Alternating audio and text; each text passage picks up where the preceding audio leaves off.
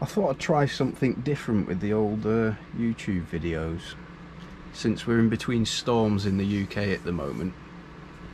We had one last night and there's one due tomorrow. Currently there's a bit of a lull, but the weather's still not great, so I thought, no portable for me. So the other side of the radio hobby is building stuff. So I wanted to show you a couple of little things I've been tinkering with. The first one is this, and it was featured in Sprat magazine, which is the magazine of the GQRP club, and it came out in, I think it was issue 35, which was the summer of 1983, and it's just a little very simple CW transmitter which is built ugly style, as you can see. So this is the schematic by a chap called George Burt, GM3OXX. Very simple, it's very chirpy, it's not a very good transmitter, but it was fun to build. So soldered a bit of copper board together at a right angle, bit of drag soldering to make the joint. It's actually quite strong, and then schematic onto here. So all the components are generally up, it's like dead bug style, because all the components are upside down and the legs are pointing upwards, and then you just kind of solder it together in a very almost random sort of way. But yeah, great fun to build. And it works. I can't do CW. Actually, one of my other projects was I've built a Kia with a little microcontroller and a ESP32 microcontroller. So I wrote some software for that, and I can bang out more. So I've tested it on the CW beacon network, and it's very low power. It's about 200 milliwatts, but yeah, quite fun. So the latest thing I've been working on is I'm quite into Whisper, kind of enjoyable. So I found, again from Sprat magazine, actually in a book, the GQRP scrapbook, and in here is, well, it's pointless finding the page, I've got it printed out. In here's this schematic. So again, pretty simple. An audio feed comes in from your PC, which is running Whisper, WSJTX, into a 602 mixer chip. Now I've used the 614 because the 602 is the same chip effectively. And then there's a little crystal oscillator down here, but I didn't want to use a crystal oscillator. One, because I didn't have a 7.04 megahertz crystal. The closest I've got was 7.01 megahertz, and I think I'd struggle to pull that far enough with a capacitor. So I decided to get rid of the whole crystal oscillator and replace it with an SI5351, which is one of those. So it's a microcontroller. It uses I2C, and it's got 3 channels, and you can kick out, well, a square wave basically, but it'll go quite high. Up to 160 megahertz. So 7 megs isn't a problem for it. So instead of the crystal oscillator, I've used one of these. And the way I've built it this time is a bit more robust than the dead bug upside down style. So piece of copper board, and I've got these pads from qrpme.com, and they're brilliant. So the way you use them is, if I can find, yeah, so the way you use these pads, they just break off. Let's use a pair of pliers. So they'll just snap off like that. and then you get them down to individual squares. What I tend to do, or not what I tend to do, what I do is pick them up, give them a little dab of super glue, and then press them down where you want them, being careful not to glue your fingers, which I've done several times. So yeah, then I mean that's isolated then from the ground, so you can use that as your joining points for the components. So it's a more robust way of doing things. It makes a bit of a neater circuit, and also it's quite handy in the same kit from qrpme.com. Is you get these again, they break off for soldering ICs to. So in this case, the 614. I actually put a socket in there, just bend the pins out, solder it, and away you go. So I've used, this is the work in progress, I've used a tobacco tin. Built most of the circuit on a piece of copper board using the pads, and then some of it from the audio in was soldered directly onto the tin, which takes solder really well. Actually, you need to get the iron quite hot, but it's yeah, not a problem to solder that. So I've got a BNC output for the antenna, DC in, which is currently not used, and a phono 3.5mm jack input. So, and then this is where it's work in progress. This is the input for the 7 MHz oscillator. And here's one I made earlier. Ignore this one. So it's an ESP01. It's the 8266, but this is it's one of the first boards that came out, and it was just meant as a sort of Wi-Fi module for your projects, but it turns out you can program the chip as well, so you can write Arduino code C basically, and to write the firmware for that. So using I2C, this is controlling the 5351, which is giving me 7.0385 megahertz, I think it was, which is then mixed with the 1.5 kilohertz from the audio, and I should get whisper out of it. I just realised for the whole of that introduction you probably heard the fan heater in the background, but never mind. Hopefully it wasn't too loud. So what I'm going to do here, I've got, these things are quite good, little DC jack plugs and sockets with screw terminals on them, so they're easy for just bodging stuff together. So I'm just going to, red to black, that's a good idea, isn't it? So I'm going to solder these together, because they share a power supply at the moment. One downside is this takes 13.8 volts, which I'm pulling off my radio power supply. This is 3.3 volts, so it gets stepped down to 5 volts with this chip, and then 3.3 volts with this chip.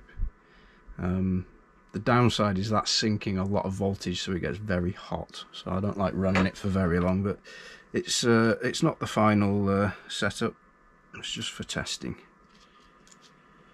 So we'll just solder these together.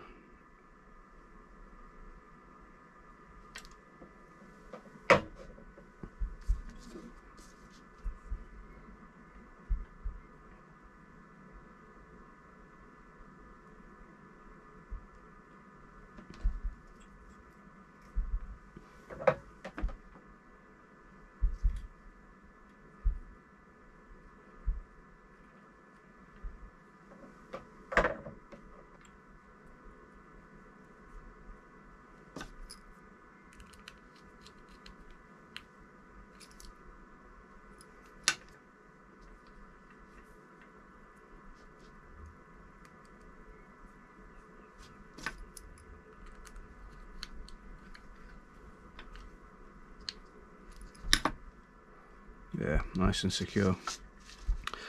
So what I'm using for the power supply is this thing, which I got off, where did I get it from? eBay. a couple of years ago now. It'll take up to 50 volts in, and it'll give you 5 amps variable voltage and current limiting. So yeah, so it's a cracking little thing. It doesn't take up as much space as a proper power supply as well.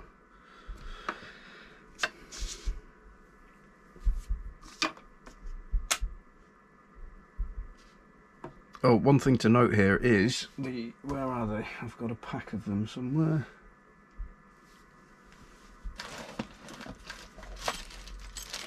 Heatsink.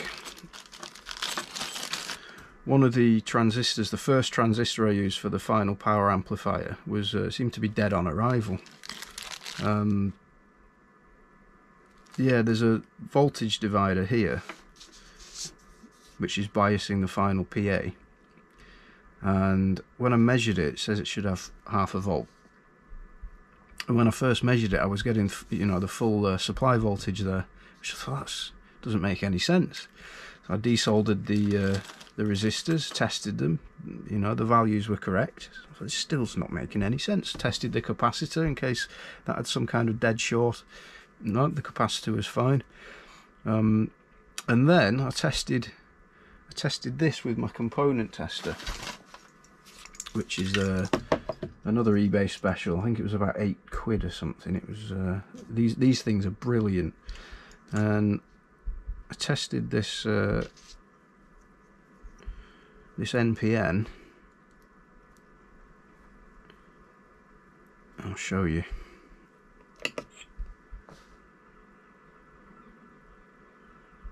Oh look, it's a 126 kilo ohm resistor. Hopefully you can see that. So yeah, clearly that's it was duff. You don't know, I made this up. It's a little rig with the 0 insertion force socket there. You can test components with. Yeah, and I noticed, especially when I wasn't running a dummy load, so which you shouldn't do with the transmitter. They're just open circuit, and the this transistor got very hot very quickly, and it will get warm anyway. So I've got these little heat sinks. So you just prise them open with a screwdriver and sort of slot them over, and they make a nice tight fit. Sink a bit of heat. Let's rig this up. I think this is the ground pin. Yes, it is.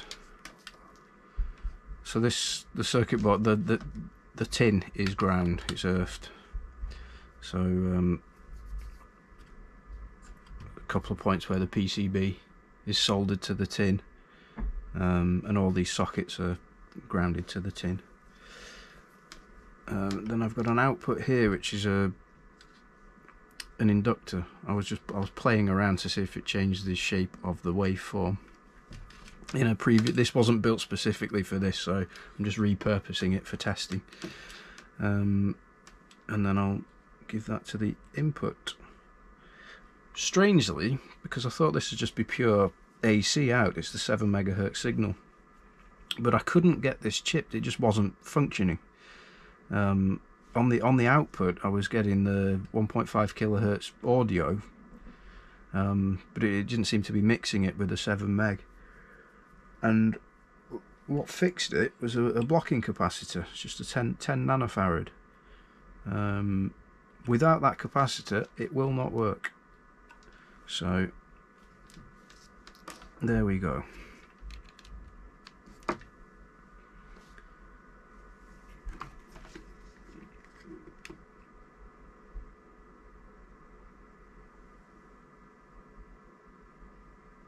Yeah, 115 milliamps. Most of that is from this controller and probably the SI5351. So I suppose I'll show you on the scope what it's doing.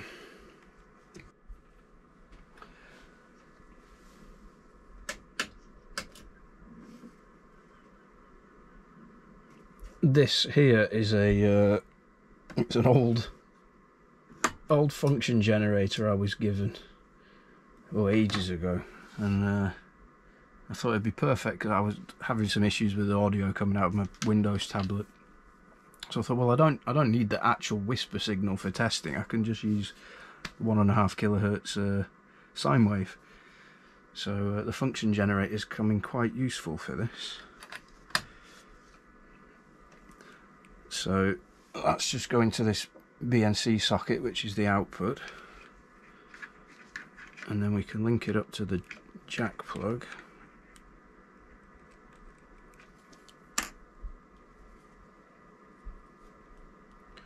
So ground the probe. Right, power on.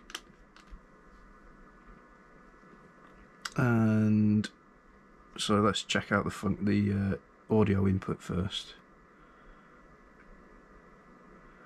What have I done here?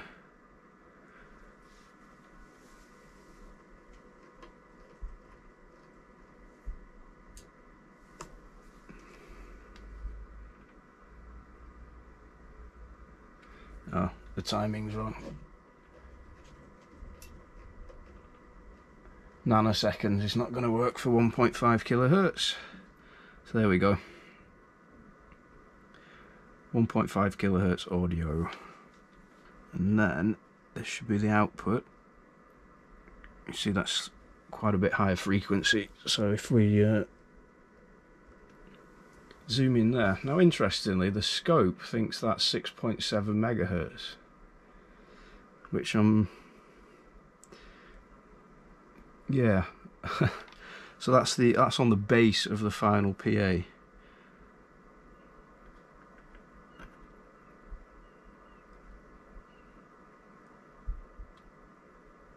What? And then we get nothing on it.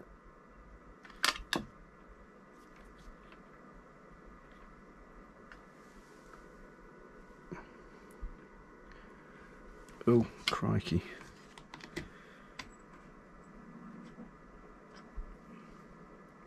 I bet I've killed that again. First error. Didn't put a dummy load on it.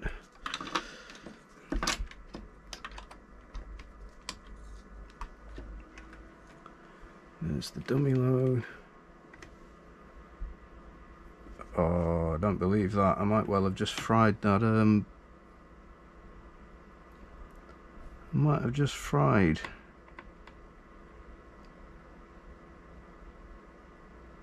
So that's the oscillator input from the SI. That's the signal from the SI 5351 here. I'm at a loss here. Why is this happening?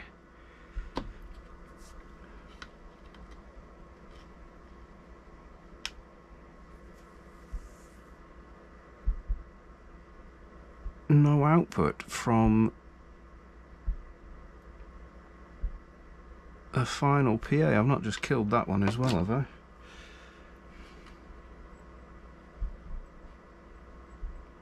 Ah, got a short circuit perhaps. Yes.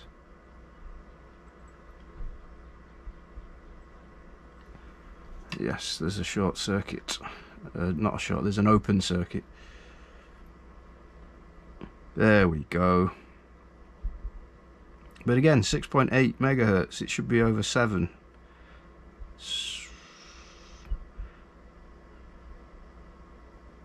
So yeah, something to debug there. Ah, yeah, I can see the solder joints broken on the collector. So let's have a go at fixing this, which is, I'm going to have to go in left-handed.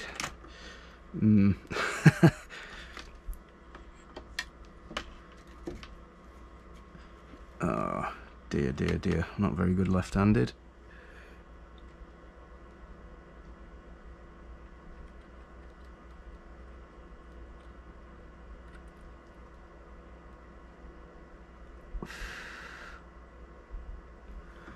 That looks like it's worked.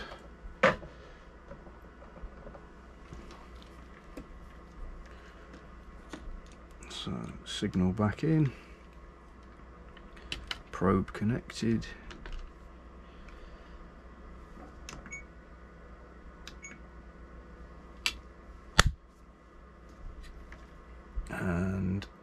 probe. Yeah, there we go.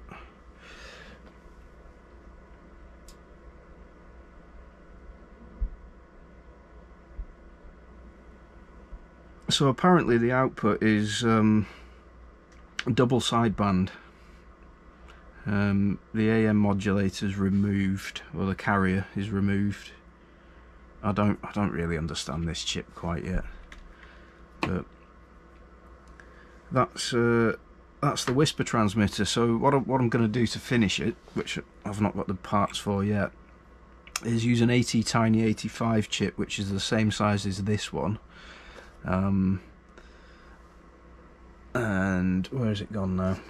So I'm going to get the AT-Tiny in there, as well as this, and that's just going to feed this directly. And then something like a Raspberry Pi or a laptop or whatever will feed the audio input into this. And there's my little 40 meter band whisper transmitter. Not very useful. I mean, I've got an ICOM IC705 and Yaesu's, and I've got all sorts of radios that can do a much better job of sending out a whisper signal, but it's not the point, is it? It's fun, and I get to learn a lot. And it's sort of like debugging circuits as well. You know, even simple things like I got a dodgy solder joint there, it had come loose. This transistor, figuring out that was broken, going through the debugging steps to figure out why is the circuit not working. It's stuff that you can't read in a book, you've got to do hands-on. And so yeah, if you're into building stuff, I started off building kits because like the idea of following a schematic and just making it seemed a bit implausible. But as soon as you've built a few kits like the Pixie, you know, that's nice and easy to put together. I started off doing stuff like that, and then I thought, well, I found some interesting schematics, and I just thought, well, I'll start trying to build some. And it's working out quite well. I enjoy it, and it's nice. It's the interesting bit is translating this into what you get on the board, because it's the components aren't, I mean, usually they are, but they're not always laid out exactly as they are in the schematic. So it's sort of manipulating this into this, which is quite, it's fun, it's cathartic. And then after, just quickly, other stuff. This is one of, I bought a big batch of these ESP chips, so I use them everywhere. Geiger counter. A few years ago I bought this old Russian Geiger tube, again on eBay. And a couple of weeks ago I thought, I'll finish it, I'll get it working. So we've got a 555 timer and an inductor, which uses the back EMF, it pumps the inductor basically, and gets the back EMF off of the inductor through a diode into these capacitors. It makes about 500 volts, incredibly low current. In fact, it's so low current that trying to measure it with the multimeter, the 10 mega ohm resistor in the meter drags the voltage down. So I don't think it's very dangerous, but still, I've not tried touching both ends at 500 volts just in case. But yeah, and it sends out pulses. You see, when some ionizing radiation hits the tube, it pulls it low, and then eventually, when this is finished, there'll be an interrupt on the microcontroller, and it can count the radiation pulses.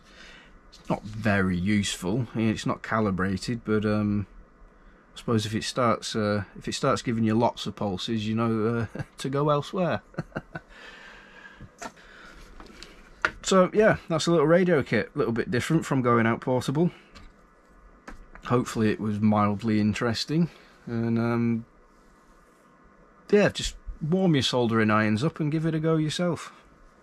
7.3.